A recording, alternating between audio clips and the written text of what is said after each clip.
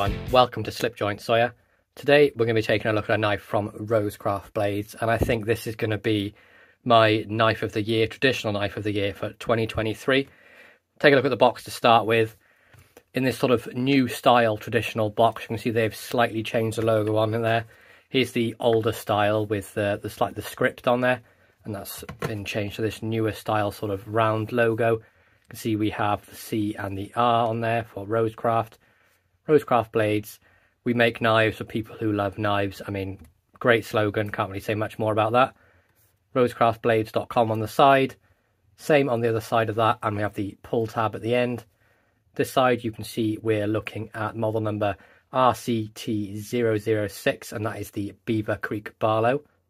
And this one comes in the bourbon bone.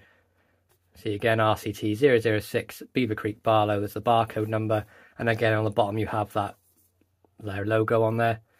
Nice style box, nice and sturdy. Drawstring pull out like all the other boxes they've done. And you can see we have the nice foam cutout in there that keeps the knife nice and secure.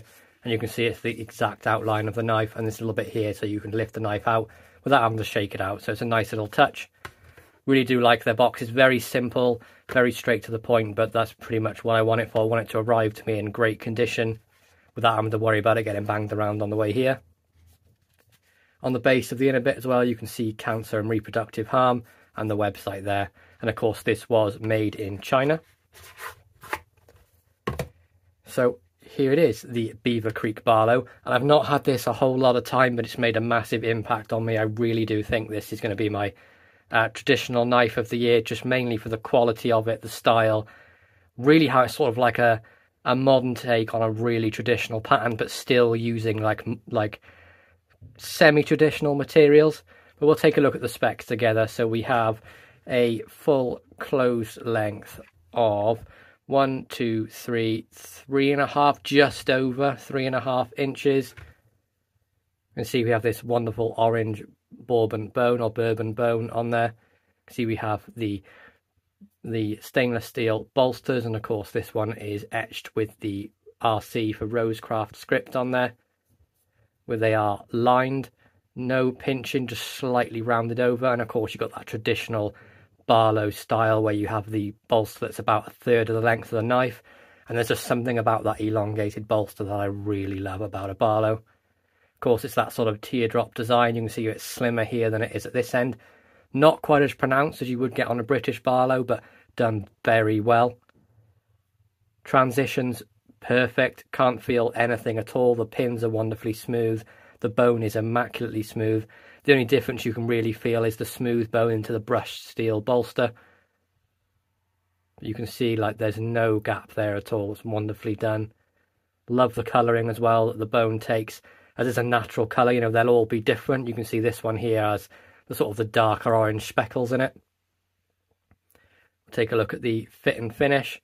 Termination perfect. You can see that centre in there, absolutely bang on down the middle, and I can't see any gaps at all. Pretty much if you hold it at certain angles it just looks like a solid piece of metal on the back. But of course we do have the stainless steel liners as well. Looks like they are actually integral to the bolster, which is a nice touch. So we've got integral liners to the bolster, very cool touch from them. On the reverse then, no script on the bolster, just nice and plain, again with that line. The same bourbon bone.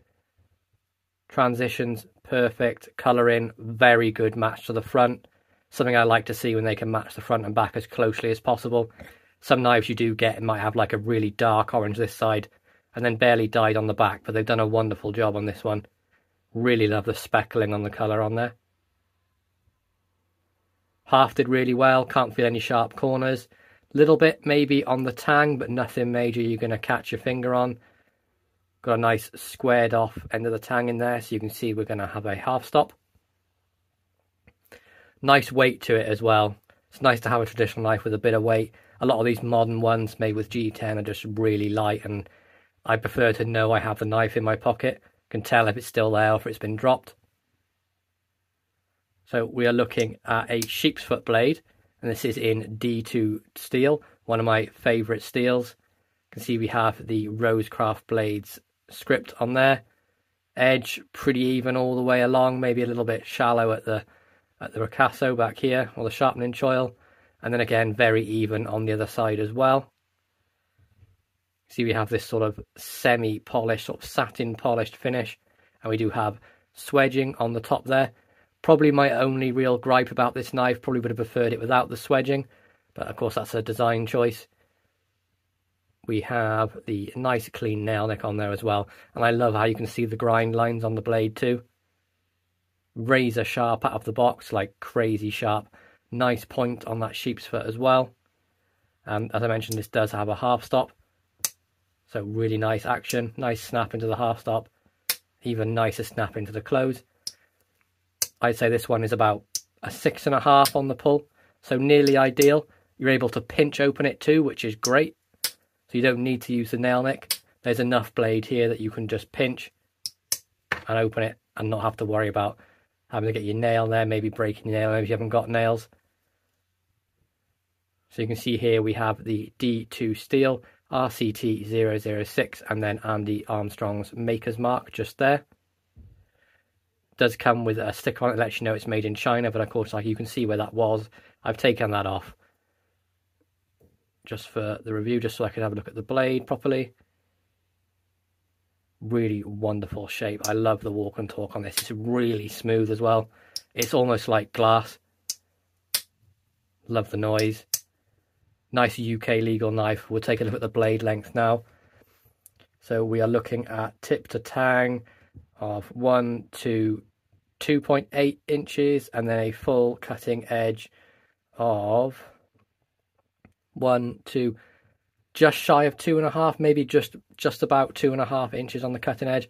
So very UK legal and world legal knife, and it's great to see that new companies are still making them legal for the UK and all around the world. It's nice that we're getting traditional slip joint designs that we can all carry all over the place. I'm going to say it, this is definitely my knife of the year. A cross between the colour, the design choices. It's really comfortable on the hand, and I love the fact that they've gone for a sheep's foot blade over the traditional clip point blade. Maybe in the future might like to see one with a spear point or a drop point. That would be really cool as well. Maybe even a lamb's foot, that would be nice. Just give you one more look at that bone and the finish on this knife. It's done absolutely brilliantly. So there we go, guys. I really hope you enjoyed this review. Please be sure to like, subscribe, and ring that bell for notifications. And I'll catch you in the next one. Peace out.